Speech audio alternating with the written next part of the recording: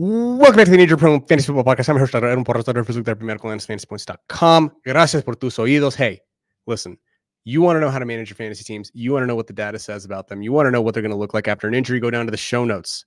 Get the Injury Prone Draft Guide and Playbook right off the bat. Okay? Tap it. If you don't like it, if you hate it, I promise you I'll give you your money back. I haven't had one person out of thousands at this point who have bought the product who have hated it. So enjoy it, like it. If you have questions, reach out, let me know, but go down to the show notes and tap there. Short week again, luckily, from an injury perspective, because we got a lot of guys on bye. So today I want to focus on Nico Collins, and I want to focus on Zack Moss. We'll start with Nico. So Nico's a baller, right? Obviously. Hurt his hamstring on that deep ball. He pulled up.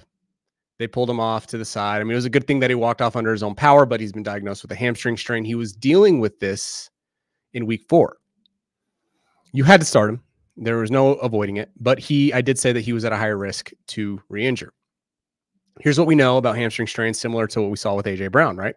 75% of wide receivers with a hamstring strain, they miss 0 to 1 games initially. So there's a decent chance that he just doesn't miss a ton of time at all. The Texans have come out and called him day to day or week to week. I don't remember which it was. But the problem with Nico in general is that 51% of wide receivers do end up having some sort of recurrence. Now, technically, you could count this as a recurrence that Nico's having already. But recurrence rate is really the biggest thing that you worry about. They don't necessarily slow wide receivers down, but if Nico does play this week, which I don't necessarily anticipate, to be 100% honest with you, but if he does play, he's very much boom or bust.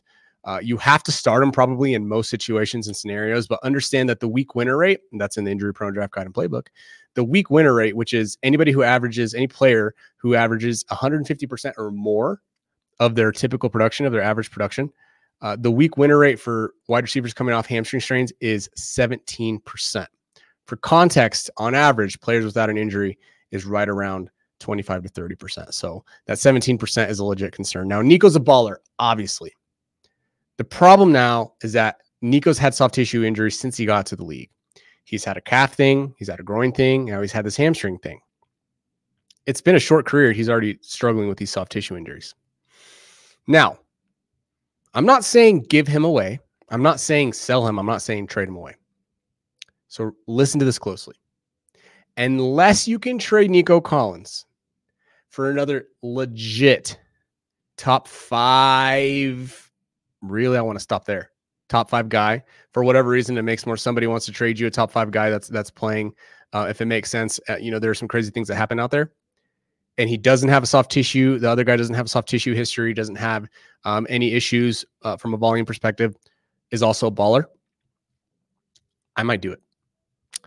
This is a really difficult situation to monitor and navigate. Obviously, you drafted Nico Collins in the 3rd round, 2nd or 3rd round, and he's been balling for you.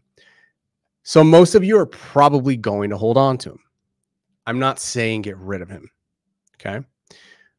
Now, if somebody wanted to bundle me Jordan Mason and Christian McCaffrey and they want Nico because they think that Nico's good and in the clear, I would probably do that.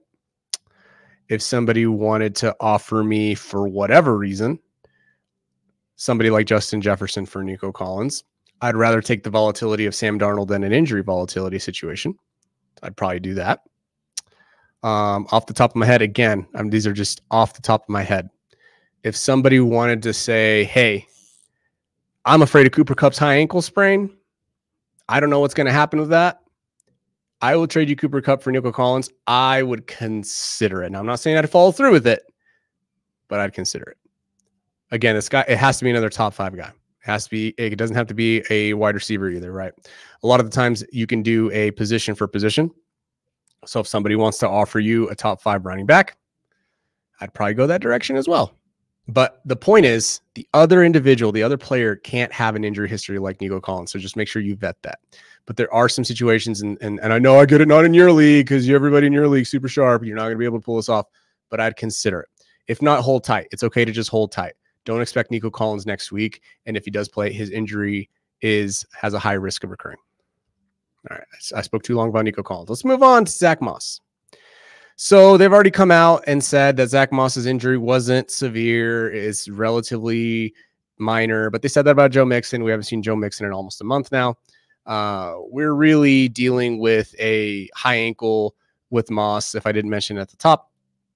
And what we see with that is the average amount of missed time, like you're seeing with Joe Mixon, is about 2.7 games.